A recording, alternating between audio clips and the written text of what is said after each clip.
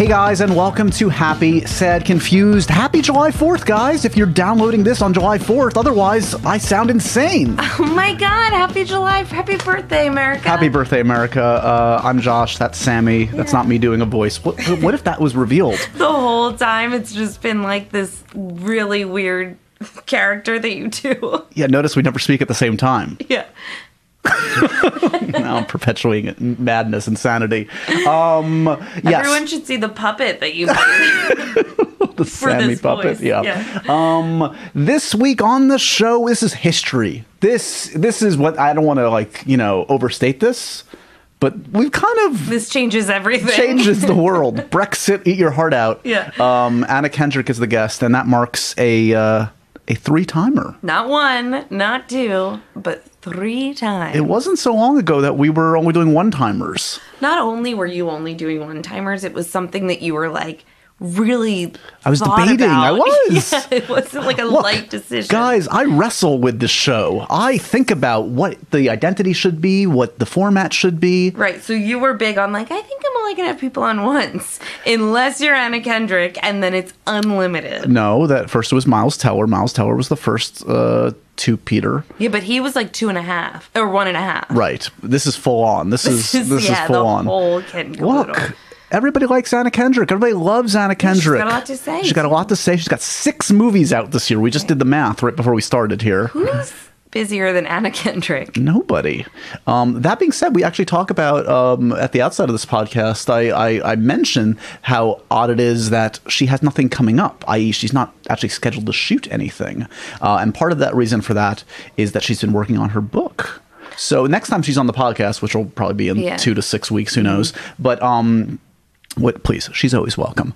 She's got her first book. So it's called Scrappy Little Thing. Oh. And it's a collection of I think little essays and stuff. We actually talk about it quite a bit in this podcast because we've talked about everything else. Mm-hmm. And so there's a nice little sneak peek at the book and the subjects that she tackles and her process and how difficult it was.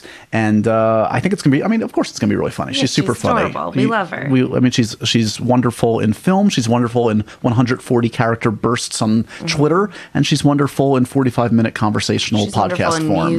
In music and film and television. She does it all. Wow. Oh, man. Wow. I feel useless. Yes. She is promoting Mike and Dave Need Wedding Dates, which is a super raunchy new comedy. Do people say raunchy anymore? Now. Okay. It just happened. It's full on raunch. Mm-hmm. 10 on the raunch scale. The raunch scale. Raunch. Very funny movie, though. I will say that. You can always tell if I don't like a movie because I'll just say it exists as opposed to me actually liking it. A little hint into the Josh terminology. You knew that secret already. Mm-hmm. No, this is actually a very funny movie. It's her, Zac Efron, Aubrey Plaza, and Adam Devine. Is she with... Zach or Adam? She is. She and Zach are love interest for each other, and they're good together. And actually, honestly, all 4 of them are great. So definitely check out that movie. It's kind of an antidote to the summer blockbusters of the season. There's actually a lot of cool, different kind of non-blockbustery stuff out there.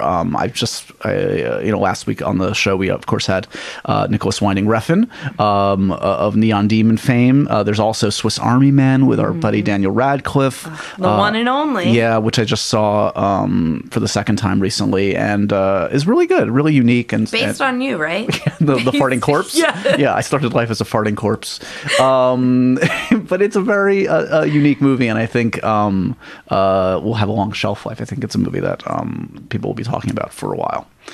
You were going to say something else. I love what Daniel Radcliffe's done with his career. Isn't it wonderful? I really love theater. it. He's actually about to be on stage. Hopefully I'll check out that. He's doing a play called Privacy, which sounds really interesting. Privacy is, I believe, how it's... Privacy. How it's pronounced. Privacy. Yeah.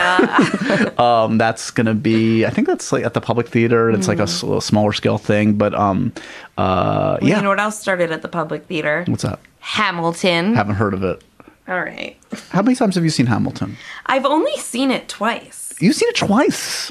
Before. You are privileged. But I haven't seen it since it's been a year. I haven't seen it since last August. I haven't seen it since everyone else started to watch it. Was Lin-Manuel in both productions? Yes. Was he amazing? Yes. Because I've heard that like the understudy's just. I'm seeing the understudy coming up. Oh my God, you're seeing it for a third time. Yeah, I am.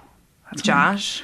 That's I'm amazing. passionate. I would love to see it. Look, all I'm saying You is, saw Mad Max 700 times. well, I would see Hamilton 700 times if it was $10 a ticket. Well, I told you about Hamilton a year ago, Yeah. and it's like no one cares until you only cared once Beyonce went. Then you were like, oh, now I care about Hamilton. That's exactly it. Yeah, That's exactly it.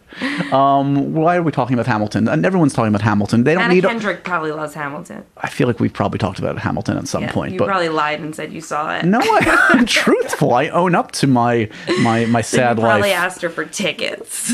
Give me tickets. That's why I keep bringing her back. I'm waiting for her to offer. Yeah, for Hasn't no happened reason. yet. Oh, by the way, Yeah.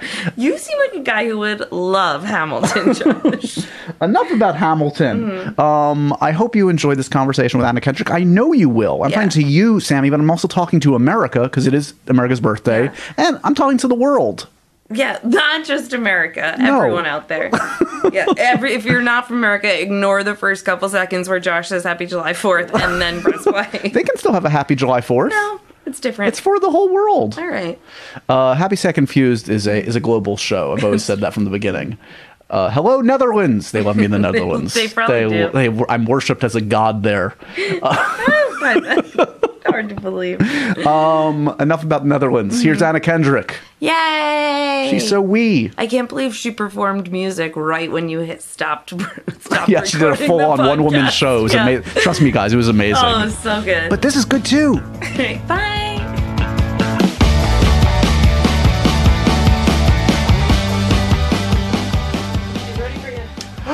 I'm ready for you. Miss Kendrick will see you now. Is this just recycling or is this? That's anything you want it to be. Great. Welcome. Great.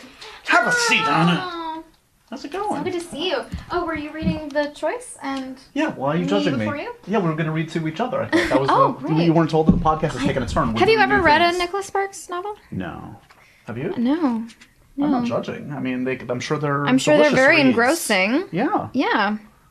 How's it going, dude? Oh, yeah. Stephanie laughed. Oh, yeah, my brother, a budding Donald Trump, right? Actually, he doesn't care much about money and never has. I mean, sure, he earns a living and pays his own way, but anything left over goes to new boats or jet skis or trips here and there. It seems like he's been everywhere. Europe, Central and South America, Australia, Africa, Bali, China, Nepal. Really? You sound surprised. I guess I am. Wait.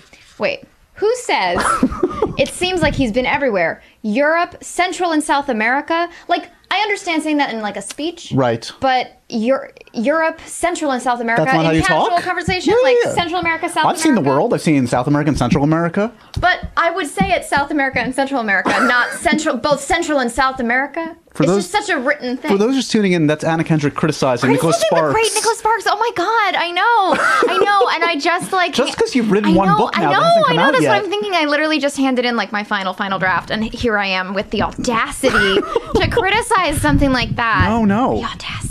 The Audacity of Kendrick. That's the new name of the book, right? Yeah. I'm sorry that we're off and running. We had no pleasantries. It's good to see you, It's so my good friend. to see you. I thought that was just implied. It's always good to see you. Is it? Okay, well, that's nice to hear. How's it going?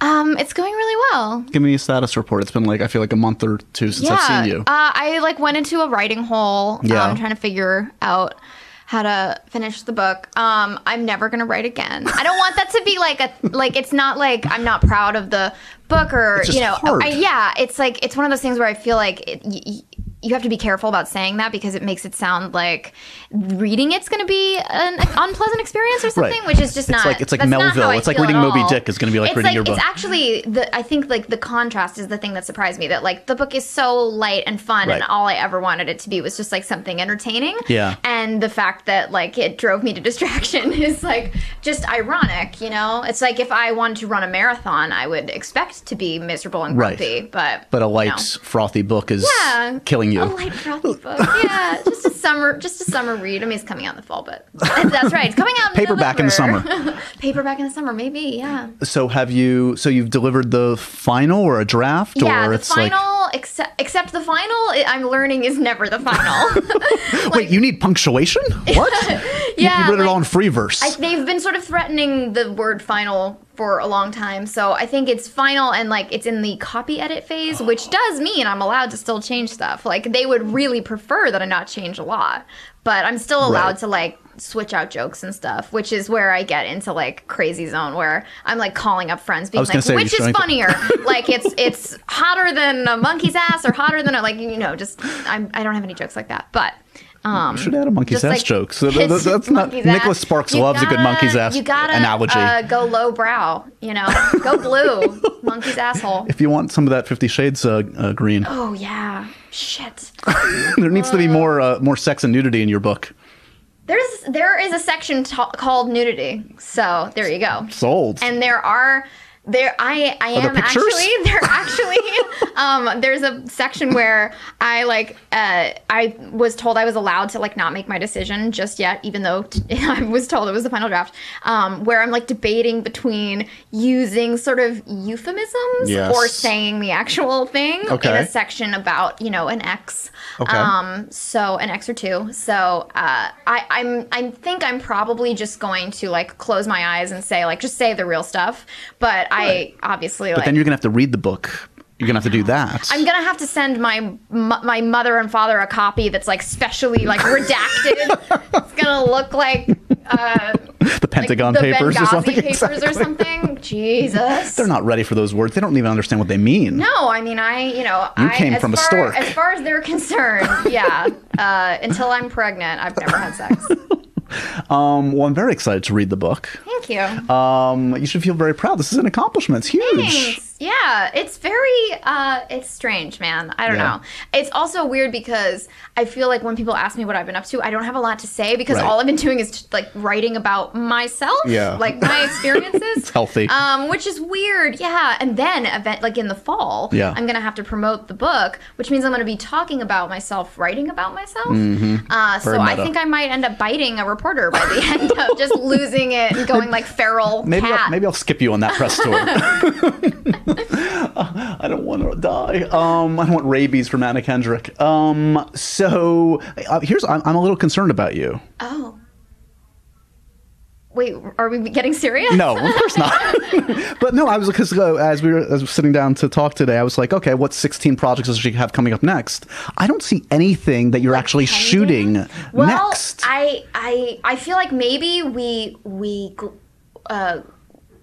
have you stumbled into we raised this subject the last time we talked, but it was the fact that Pitch Perfect was supposed to shoot at the beginning of the year, and now it's going to shoot in the fall. So, but they keep pushing it back in these like month increments, the way that like when you're on a plane, they're like, it's just gonna be another 15 minutes, and like it's 2 hours, and they know it's gonna be 2 hours, but they tell you like every 15 minutes. So I haven't been able to do anything else, which does mean that I have been like climbing up the walls. Because yes, I am. You crave structure. You crave work. I crave. You're a crazy person that way. I crave a schedule and like a call time and stuff. It is a weird thing to be living in the chaos of like not working and sort of like writing, and so I've had to like set like alarms and lunch times for myself, like I'm my own tyrannical boss. So because I myself, I'm someone that needs like way too much to do in order to like be happy, because if I have too much time, I just sit and do nothing. I'm worried about that, but I gotta tell you, I am more worried about being really happy with time off, because I've handed in the book, and now like Pitch but Pitch isn't going to shoot until like September. So I'm actually like a little bit worried that I'm gonna be like, oh, why would I do more than one movie a year? That is crazy. You could go Daniel Day-Lewis on us. You could suddenly start to get a little selective. Like, create open a shoe cobblery. Is that the correct verbiage? I think it was called Dan's Cobblery. Was the store that he opened in Italy, right? So I am slightly concerned that I'm going to get really into like gardening, and TV shows and stuff. Well, you've already done that. TV shows? Yeah. You just might add more to the repertoire now.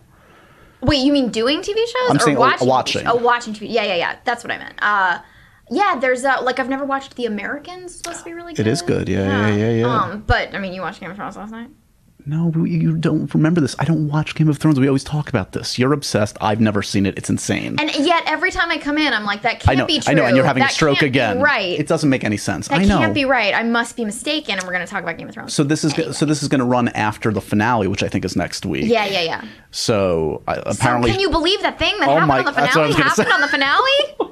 Well, I mean, watching as I do on the Twitter sphere every Sunday night, I made a stupid joke last night. Like the generic tweet is always like, "Oh my God, can you believe what happened? Gonna take me a while to process that one." Like, I mean, that basically seems to be the pattern every week of Game of Thrones. Yeah, a little bit, but I do feel like there was actually. I hope I'm not like being really shady right now. Okay. But there was an episode this season which was, I think everyone agreed, was a little subpar. Okay. It just was one of those episodes where everyone went, well, I don't know. Something in every scene felt a little like, that was weird. Right. But I swear, I think that they got to the point where we're so used to high quality Yes. that they had to do one where like, Remember, this is how... even the camera moves felt too deliberate. And Right. like, they were holding on things. Like the editing felt a little sloppy. Yeah, like yeah. I don't know. Like, if everybody like thinks of it like that, or if they just feel like, oh, that something about that episode was a little off. Yeah. And I feel like they just had to throw one in to be like, yeah, this is what most TV shows feel like. Remember normal TV? Right. It's not TV. It's HBO. So let's see. Nicholas Sparks, you've already shot on his know. writing. Oh my God, what's wrong with Game me of today? Thrones, kind of a lesser show, you're saying sometimes. No! Sometimes they just tank it. You're saying, no, I'm not putting Gosh. words in your mouth, but you're saying sometimes they just throw it away. No, I'm saying it would be a brilliant strategical move on their part to have like one episode a season. Yes. That was just a little like a very good season. normal Yes. TV show. To remind you how great it is. To remind you that every other episode they just bring it to you. I'm sorry, I don't know what's happening. No, it's good. It's good. So I thought you should. I was gonna say you're by the way the first. You know how SNL has like the 5-timer club of hosts. You're the first threefer on Happy Sad Confused. Wow. I don't know if that's a badge of honor or if it's. I feel like okay. I'm processing that. I know I'm gonna decide to feel really good about it. No, I don't feel your face isn't saying that. Your mouth is saying that, but your face is seems really sad. It hadn't occurred to me that could be the case. So now I just feel like, oh, am I just up in your grill all the time? No, that's not it at all. Here's the thing. Only in the last 6 months have we started taking guests on repeat guests, and I didn't want to for a while, and then I was like, oh, I might as well if I like people and they like me and we have a good time, whatever. And then it just so happens you've had a couple of movies in the last few months. That's all. That's all. Okay. But we're gonna need to take a little bit of a break. Yeah, Anna. enough. I mean, I'm sure the accountant will sell tickets without me. Oh yeah. Did you see that thing? Yes. I mean, I saw you tweeted it. I tweeted it as well. So for context, there is a video that someone must have just unearthed. Like, it must have just been around for the last 10 years, and someone just unearthed it and tweeted it. And this person who's got like 600 followers or something, like that video is up to like 16,000 retweets or something. As it should. They just found like this one section of Ben Affleck's commentary of Armageddon. And I'm like, no joke, I have watched it 4 times and like howled with laughter. It's amazing. It's delightful. He's kind of being brutally honest about Michael Bay, as people should. Yes. And oh God, Affleck's. I mean, you've worked with him. He's a smart, funny guy. He's a smart, funny guy. Like that's what I love about it, is that he's being sort of a smarty pants. Yes. And like kind of like loving that he's being a little clever. It's so great. I'm trying to think of, there are a couple, because I used to like love directors' commentaries and actors' commentaries on DVDs for a while when people still bought DVDs. There was a really good, here's a good one. I don't know if you ever will have the desire, you probably won't, but if you want to go down the rabbit hole, Arnold Schwarzenegger did a great commentary for Conan the Barbarian. I've heard about this one, but it's a little bit more like the appeal is more like The Room. Yes. Yeah. It's him and John Milius, who's also like this like super masculine, crazy dude. And it's, I mean, I don't know if they'd realize that they're being funny or not. Right. Also, I always enjoyed the Kurt Russell, John Carpenter commentaries on all those movies that they did together. Like Big Trouble in Little China and The Thing. Those are good. Ooh, okay. Have you done commentary stuff? I have done only one commentary, and it was my dream to do a commentary because I love listening to commentaries. And I did one for Scott Pilgrim vs. the World, and I have not done one since. I think I had an offer to do one for Mike and Dave, and I was busy, and I also felt like, do people still That's my thing. I don't know if people do. I don't know if people still listen to commentaries. They should. They're really I know. fun. They're so fun. And with that group, that's a fun group. That is a fun We're going to be group. talking a bunch about Mike and Dave. We're going to go off to the Fun Apple store for additional chit chat about this. It's a very funny movie. Thank you. It really is. It's funny. I'm not the lead of the movie. It's like a four-hander. Yeah. So I feel like I'm allowed to be like, it's really funny. Like, my name's not in the Guys, title. I'm it's, not like, Mike or really Dave. I'm allowed to say it's good. Yes, I'm not Mike or Dave. So. But here's what I was going to ask. If you were to start a podcast, what do you feel you have expertise in? Game of Thrones. You could certainly do a Game of Thrones podcast. I could do Game of Thrones. It's funny because I feel like I would get myself in a lot of trouble on a Game of Thrones because I very much enjoy After the Throne. Yes. Is that the HBO official thing they do? I think it's After the Thrones. Anyway. Everything and they has an have like after show experts now. come on and talk about context, for non-book readers, Sure. and it's so fascinating. It's great. But I also go on Reddit Game of Thrones, and it's so interesting to me. I feel like sometimes, I am of the same opinion as a lot of the users who post on Game of Thrones on Reddit, but sometimes. There was one thing where people were like, oh, that performance, that was so great. And I wanted to be like, you're just responding to the camera move. It's not like, which Right. is like, I don't need to do that. I don't need to get myself in trouble. Well, why do I need to do that? You're an insider perspective. You can give some context for those folks that aren't thinking about things like that you're in the know. So basically, it's just what would I be a real pedant about? And I should do a podcast that everyone will hate and I'll ruin my own career. If we've discovered nothing in the first 10 minutes of this conversation, you're at your best when you're saying horrible things about other people. That's true. Just embrace it. Okay. I've made a career out of it. Join me in the dark side. So you're about to perhaps have some time off while you wait for the Pitch Perfect 3 thing. Yeah. Are you one of those actors that like daydreams about opening up your own general store or becoming like a neurosurgeon in your spare time or? I really I went through a period where I really loved baking, and I mentioned it sort of in passing in the book, and I was thinking about it, and I really want to get back into it. So I had I was reorganizing my kitchen, and I was opening all my cookbooks and remarking my favorite recipes, and there's a flourless chocolate hazelnut tort with a spiced caramel sauce that I cannot find the recipe for, so I'm in a small panic about this. Oh my God, I am too. I know, as you should be. But I really do want to get back into the baking world. Yeah. What's your best dish? What's the signature? What's the Kendrick? The signature Kendrick. I definitely remember the hazelnut tort going down well, but I think it's not the most elegant dish, but people really come back for it and request it. Is just these peanut butter oatmeal squares that are very Betty Crocker kind of potluck passed down recipe. Right. There's Crisco in it.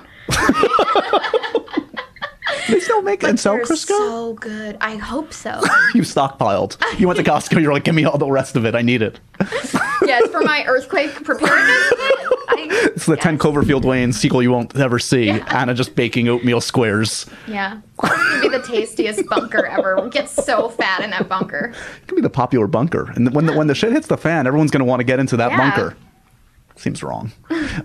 So what's with Pitch Perfect right now? So we don't even know who's directing it, right? Are you going to be directing it? Have you decided to throw your hand in the ring? I think we all have our fingers crossed that a certain person will come back to the franchise once again. Right. Does it rhyme with Mason Bohr? It does, but I'm not behind the curtain on this particular thing. So okay. So at this point, we've talked a lot about sort of the exciting opportunities you've had in recent years, et cetera. And it seems like the world is at Anna Kendrick's feet. Yada, that's how I feel. Right? Every day you wake up, you're like, I did it. But are there frustrations? Are there career frustrations at this point? Do you feel like because you can't be possibly just blissfully happy. Yeah, no, that's not really in my emotional range. Blissfully happy. So you've hit the nail on the head. But I was thinking recently that they're like, no one will ever be totally satisfied, and like if you have any ambition at all, it just is a it's a sort of never ending fuel, I guess.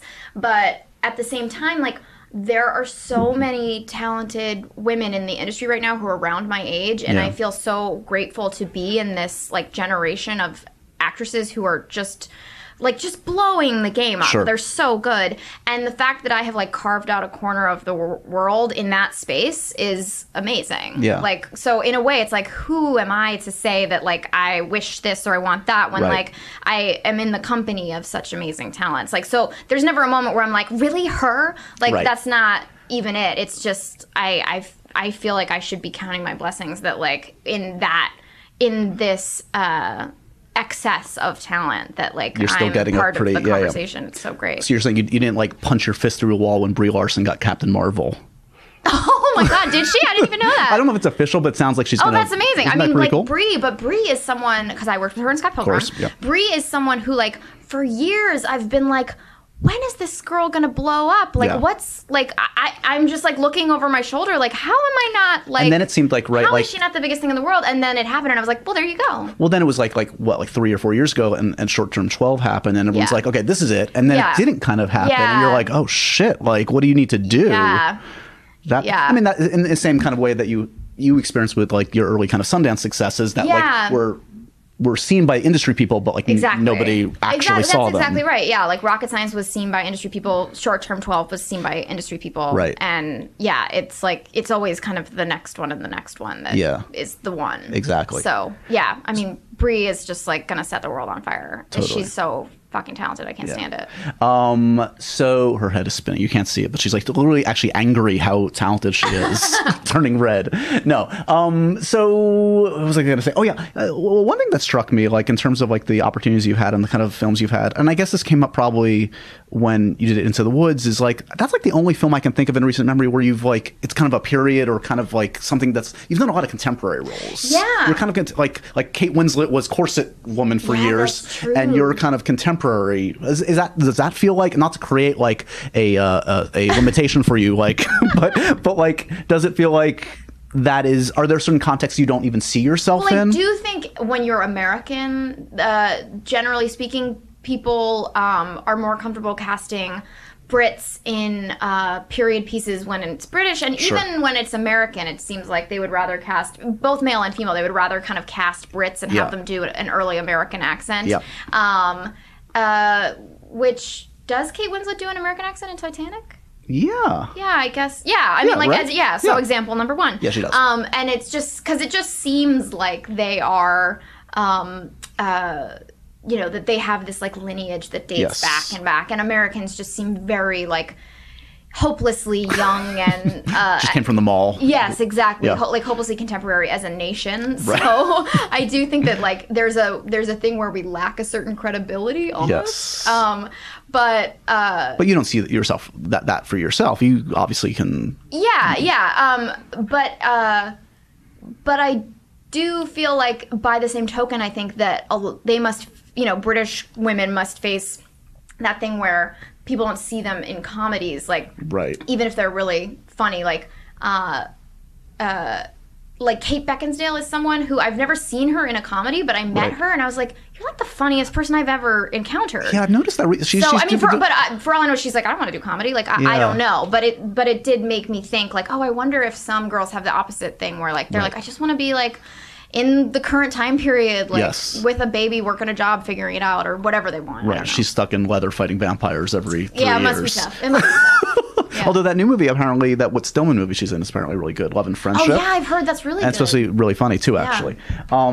So, I mean, are there kinds of films that you appreciate that you don't necessarily see yourself wanting to be in? Like, I mean, we talk about like Game of Thrones, or we've talked ad nauseum over the years about Lord of the Rings, etc. Like, are those kinds of things you just love so much from a distance that you almost don't want to see yourself in? Or well, I mean, this is a very specific example because I wouldn't say that it's a genre in and of itself. Not that it couldn't be, but like maybe just right now it isn't. I was watching Sons of Anarchy, and Katie Sagal is like at the beginning of the series. She does this line where she's like, "I just want to make sure that my son is following in the right father's footsteps." And like it's this really bold choice that she makes to kind of draw. I'm doing a terrible impression of it. Right. It's like very kind of scary and like Right. compelling. But then they keep showing it as a previously on, so that you know like what has happened. Yep. And I was just thinking like I would just never make that choice. Like, and so it's not like biker genre is a genre, but just that kind of like that like tough matriarch role is just like a Jackie Weaver in Animal Kingdom kind of thing. Yeah. Like, I just think, it would be the kind of thing that I would want to like push myself to do, but I would really have to have a great director on my side, because otherwise I would be like, I just want to make sure you're following in the right father's footsteps. I can't do it. I can't. If you can't take yourself seriously, you need someone else to instill the confidence in you, right? Darren Aronofsky's going to be like, no, you can do it. You got it. I'm terrified of you. Exactly. Who's your favorite filmmaker right now? Oh, right now, I don't know. Or going back, when you were growing up, did you have like, who's the first filmmaker you geeked out on and like went back and watched all of their stuff and that kind of a thing? When I was younger, like when I was probably too young, I saw Boogie Nights. Like when I was like 12, I saw Boogie Nights. Right. So I like really enjoyed watching Paul Thomas Anderson do his thing. Yeah. But when I was like 19 or 20, I got really into Bergman.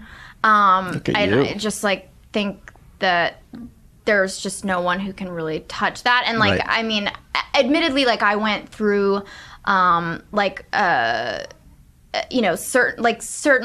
Italian filmmakers and, French New Wave, like maybe too quickly, like, because I was just like, what's this all about? What's going on here? But I definitely left feeling like, Truffaut, schmoofo. And I was like, wait, how do I, which is obviously, that's obviously an exaggeration, but Bergman could just eat everybody alive, is my feeling. It's tough too, because like, even like, a self-professed like film geek like myself, it's like I have huge like holes in my knowledge. Oh God, me too. Like, I mean, like Asian cinema, like don't even get me started, and I feel like an idiot because like it's just like it's endless, and it's where do you begin, and there's not enough time, and you're keeping up with everything. I when I was like 25, I tried to explore a little more Asian cinema, and I felt like even watching like a couple films, I mean, like I have seen like Rashomon and like but some Kurosawa, but basically everything outside of Kurosawa I hadn't seen. So I watched a couple films and I was like, oh, I don't get this. This is not for me, and I need to like research a little bit of context for me to even be able to appreciate this. Like I really felt like, oh, I'm too stupid to get this at the moment. I can't remember the name of the film, but it is like one of the most famous like like I acknowledge this is probably good. Like, I'm just not there yet to it. Like there is no doubt in my mind that like this is not good enough for me. Like that is obviously not what's happening. Yeah. I was like, I'm not good enough for this film yet. I need to revisit this later.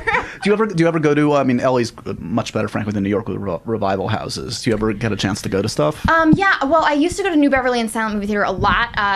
The last few years have been harder. I've just you're a working lady. My life is the Atlanta revival houses aren't as good if you're shooting there, etc. But I do miss that because they put on some amazing programming. Like I remember going to see like my favorite programming at Silent Movie Theater. They did an evening of bizarre and inappropriate children's cartoons. Amazing. And they just compiled like all of the children's cartoons from from everywhere from like the 20s to the 80s that made animators go, what?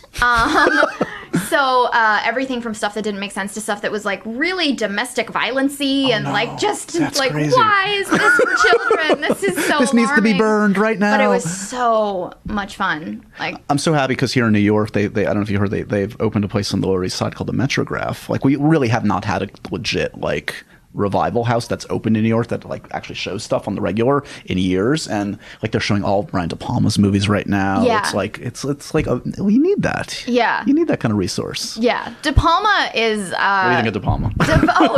Here I go. I mean, De Palma's one of the ones where I had to like go back and revisit like Dressed to Kill, that kind of stuff, because I was like, what's happening? Right. Like what's happening? And then like kind of had to like go back and be like, okay, I get it. Like, yeah. Well, he's an interesting one. There's that cool new doc about him. So much split focus lens. Yes. So much split focus. A lot of lens. that, and some of the stuff, frankly, is like, I mean, look, Dress to Kill, like the serial killer is like a cross dresser, which frankly doesn't feel really appropriate in 2016. And he's definitely been accused of misogyny, and some of that probably is valid. But in terms of filmmaking technique, he really, I mean, I would say, and he would probably agree, is like the heir to Hitchcock. He really like studied. It's tricky because like when you're looking at like film history, when it's like Dario Argento or Brian De Palma, it's like I have to try to put out of my mind the like the sexism issue and the feminist issue and go, this is a person acknowledging his most base instincts. Yes. And if what he wants in his primal self is to strangle women with a black glove, it's like I would rather that exist in the world, and that I know that that is that is his artistic expression of his most like animal self, like rather than go, I wish this didn't exist. So it's when there are themes in films that are a little squicky, technical term. It's a film comment official. Yeah, squicky. You just try to go like, okay, this is like this is a part of who we are as a culture. So. Right. I'm curious. This always occurs to me, like, when I meet people, especially like at junkets, when I used to do more of junkets and stuff, the impulse when I'm talking to somebody, and this is kind of random, but like when I see an actor, is to kind of like validate the film that they're promoting, et cetera, right? Like, I mean, it's just common decency to be like, congratulations, like, et cetera. I can't wait to see, or whatever, But I'm curious, like, from your perspective, like, when you see someone like you run into an actor that's like promoting something, like, do you invariably compliment them on something even if maybe you didn't like it? Does that like what? Like someone like that I have a relationship with already, or like we're meeting for the first time and there's that mutual like, oh, I know you. No, I'm thinking more somebody you actually know. Somebody I actually know. Yeah. Yeah, I think in that case, I would definitely say like. It's part of the deal. You just have to kind of like... whatever it is, it looks great. Right. I mean, particularly with, like, directors. Right. You want to do that. This is a good tip for inspiring actors out there. Well, love Brian De Palma. Your latest work was amazing. Oh, my God. No, I just ran into Stephen Merchant, and we were talking about that problem when a friend wants to screen a movie for you before it's finished. Yeah. And you never know if they're in that phase where, like, they've done everything that they feel they can do. Like, do you actually want constructive criticism, or do you want... They really just need people to go, like, it's great, because at this point, there's nothing they can do about it, so, like, why would you, or if they're in that point where they want notes because they want you to be helpful, or if they're in that point where they're saying they want notes and really they do just not, validate me. Do not want them. So what about for you? Have you been in that case where you've shown somebody, I mean, you're obviously not directing something yourself, but you've probably been in situations where you've had friends or family see something early. What are you looking for, in all honesty? I am not great about seeing my films until they're pretty much finished, which is a kind of a catch-22, because at that point, if you do have a suggestion, it's kind of too late. Yeah. But I find that I don't know why. Like, I can watch other movies when they're not finished and go, oh, I see how this, and that scene's going to get tightened up, and this will, and when it's my films, I'm just like, well, it's awful. I just can't get past it, and then I'm like, well, it's an unmitigated disaster. Yeah. And like, at least if you're seeing the finished product, you're like resigned to the fact. It's not even that. It's like, if it's the finished product, I'm like, oh, it's a movie. Yes. And when it's not, and I'm in it, I can't shake that feeling that like, oh, this isn't a real movie. Like, who am I, and what? Like, just that perpetual feeling of like, why would anybody let me be in a movie? So obviously, like, it's not like a real movie. It's like a student film or something. Like, but I don't know. That I've had like quite that experience, so I am certainly not one to say that like I wouldn't be the guy who was like, give me notes, and then be just like, well, what the fuck do you know? I don't know. So I can definitely understand like just wanting someone to be like, it's great. Sometimes you need that. Yeah. More importantly, the sight gag of you and Stephen Merchant must have been wonderful. Oh, it is so the man is like fabulous. 12 feet tall. He's 12 hysterical. Feet tall. And I felt like we did this movie together, and that's going to come out next year, and it definitely felt like a wasted opportunity to not have like a big sight gaggy moment. But the other two guys in the film were pretty tall, like not Stephen Merchant tall, because no one is. No. But they were quite tall, so I was in massive shoes for most of the movie, and we didn't really want to make it look like I was the, like, you know, the Hobbit thing. Even though I am kind of the Hobbit. No. So we never made like a specific joke out of it. But I mean, like, I could just stare at Steve's face on camera all day. I know. He's just like so lovely and wonderful. Genius. Yeah, has he directed films himself yet? I know that he's directed a lot of Hello Ladies. Yes. But I actually don't know. I'll bet you he has, and I'm a jerk, and I don't know. You're not a jerk. He just needs to do more of it. Yeah. So the writing process that you've just completed, and maybe you'll do a little bit of rewriting if they make you add commas and apostrophes, etc.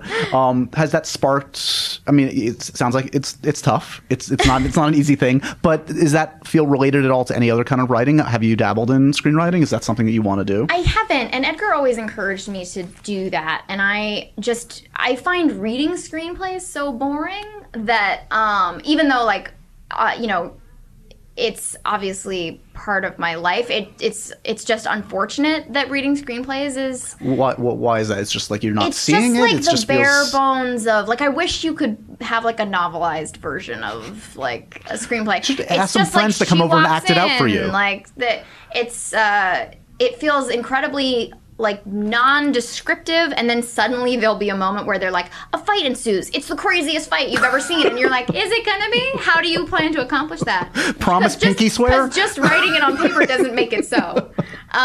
So it's just that weird combination of those two elements, and yeah, I don't even know like where I would begin with that. And directing, have we talked about this in terms of directing aspirations? Or no, I'm not great with camera. I'm getting better, but I'm not great with visualizing even like still frames. I'm not great visualizing it before I can basically see the finished product. So I think I would feel I have worked with directors who are not great with camera and are better with actors, and I feel like you can't help but feel like you're doing half a job. Yeah. So that's why I would be hesitant. I would want to be really confident with camera before I did that. So yeah, because that's interesting. Because like I've talked to all stripes of directors, and some are own up to the fact that they're they really just enjoy most of the process of working with actors, and some rely on the DP. And if you surround yourself with the right people, it can look great. But is it just kind of a trust thing? It's like if you're the guy or woman that doesn't really know the shot, why should I put my trust in you? Yeah, I mean, I guess if you, as an actor, if you really trust the director and you really trust the DP, you're like, well, you guys have got it covered. It's just, there's just not always necessarily that. And it doesn't mean, like, because DPs can be a little cold, so, like, sometimes they could be the best in the world at their job, but they're not going to explain it to you. Yeah, they're not, like, touchy-feely the way that, actors are so touchy-feely. Yeah, I don't know. I feel like maybe because I'm a lady, it feels like I would never want to give anyone the opportunity to be like, oh, well, her DP, chose all the shots and, picked every lens and frame and stuff. And, I think the feeling that you have to work a little harder as a lady is not unique to filmmaking or anything. So, but I think that might be part of it. I know what you're excited about. What am I excited about? You're excited about Comic-Con. I am excited about Comic-Con. I'll see you at Comic-Con, I'm sure. You'll be there with, I assume, Mr. Timberlake. Perhaps he'll be showing up, too, for Trolls. Is that the idea? I think so, yeah. So when's the last time? It wasn't Scott Pilgrim. I was not, like, I didn't think I was going to be able to go until recently because Pitch pushed again. Yeah. So, I'm going. Was Scott Pilgrim the last time? It couldn't have been. No, it was Scott Pilgrim. I went with Paranorman and End of Watch, weirdly, one that went to Comic-Con. Yeah. And, I don't know. I feel like it... I must have gone more recently. Maybe not. I don't know. Well, that'll be fun. You had a good time in Cannes. I heard you were a little under the weather when you were singing, right? I was so sick in Cannes, and like I had to sing True Colors, like this tender arrangement of True Colors, and with music superstar Justin Timberlake. That's how you have to refer to him. So that's a great time to feel really, really sick.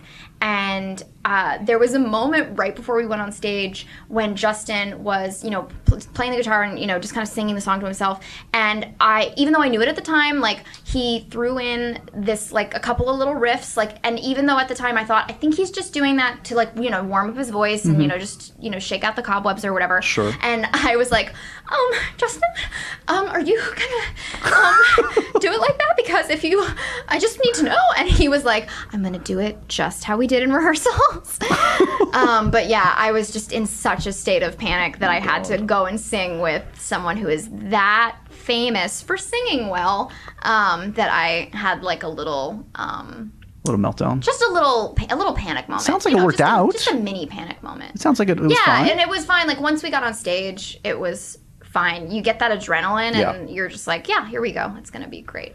Let's wrap up with, I don't know if we've ever had time to do some random questions from an Indiana Jones fedora, but it feels... I don't think we have. How have I been on 3 times? I know, well, because there's so much to usually talk about, right. But since you have no future projects... But since it's my third we've time run out. here, we've run out of stuff. That's all I'm good for, is like... That's not true. It's like 90 minutes of chatter. No, once I read the book, I'll know the inner you, the secrets that you've been denying me all these years. Just grab one random. Yeah.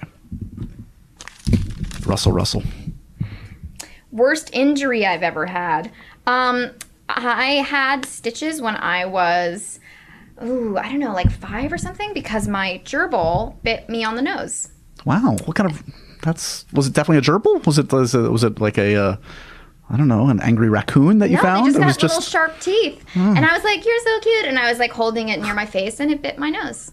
And that's the only time I've ever been to the hospital. I'm sorry to hear that. Yeah. But you're fine now. Actually, that's not true. There's another story about going to the hospital, but it's in the book, so you have to read you have to come like that. I can't believe it. Please don't use that voice. Don't. I'm going to use it the whole time. 1 or 2 more? Oh, great. What can you eat a ton of? I mean everything. What do you want to eat a ton of? What do you desire? In the bunker, in the bunker with the Crisco, whatever. Mac and cheese. Nice. Just vanilla cake. I feel like chocolate just is getting like a little more credit than it deserves. It's not that chocolate's not great. I don't like chocolate cake. It's just like it's sort of everywhere. Yeah. And vanilla with some vanilla frosting is just, it's nothing to sneeze at. No.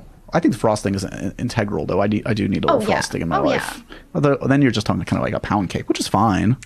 Yeah, I mean, I'm not gonna say that pound cake is bad. You know what? When I was a child, my parents, for some reason, I was a very thin, tiny child, and I think they were worried they needed to like fatten me up. Aww. So I would like have a Sara Lee pound cake that they would, or I think I would do it. I would drench it in chocolate syrup, and when I say drench it, it was like disgusting, like a sponge. Like it was insane. And sadly, I think it caught up with me years later. But that's I really fond memories of that disgustingness. Yeah. I'd recommend that to all the people trying to become diabetic out there. I definitely would eat, like we'd get those rolls of cookie dough, the Pillsbury rolls of cookie dough, and my brother and I would just like lop off the top and eat it out of the tube with a spoon. Yeah, you don't need to cook it. It's fine. Little salmonella never killed anybody. What is this? The best vacation I've ever taken. Ugh, I don't know. I don't like this question. Okay. Next question. Favorite Godfather movie? What am I, a dude? Oh my God. Okay, fine. Favorite Miss Congeniality movie? Number 1. Don't tell me you don't like the Godfather movies. I do like the Godfather movies. That's not about gender. It's just, I think Casino is the one that I was like, it's too much. I felt like a grandmother. I was like, it's too much violence. Yeah, I hear you. Yeah, I enjoy, I don't know, the first one, I guess. Don't be apologetic about it. I like them, but it's not like a movie where, if you like gave me 3 quotes, I wouldn't be able to go like, that's from the first one, that's from the second one. So I don't know. I mean, 1 and 2 basically, they shot back to back. It feels kind of like the same thing. Yeah. Do you want to shit on Coppola before you go? Anything about what's happening to me today? I'm just creating headlines for people to go, did Anna Kendrick just throw shade? Blah, blah, blah, blah. Throwing Shade. That's the name of the book, right? Throwing Shade is the name of a podcast I enjoy. Is it really? Yeah. Well, I'll check it out. Okay. In 20 years, I will be, I don't know. Pitch Perfect 8. Pitch Perfect 17. just rolling in You'll still be money. waiting for the green light for 3. Oh God, I don't even joke about that. In 20 years, I really hope to have like a lifestyle empire because Wait, are you being serious? I'm very put together. I'm very stylish and in the know. Yeah. And I feel like if I created a line of bed linens, I could just change the game. Yeah. I would purchase, if there was any person I would trust with my bed linens, it would be you. Me. I know. And vanilla cake. You think class, you think aspiration, you think Anna Kendrick. There you go, guys. Yeah. I don't know what better way to end the podcast than that. Mike and Dave need wedding dates. It's an ensemble. She doesn't have to say this, but she's saying it because she believes it, and I do too. It's legit really funny. funny. It's super funny. It's really funny. July 8th. Check it out. And Anna, it's good to see you. Good to see you. Until next time.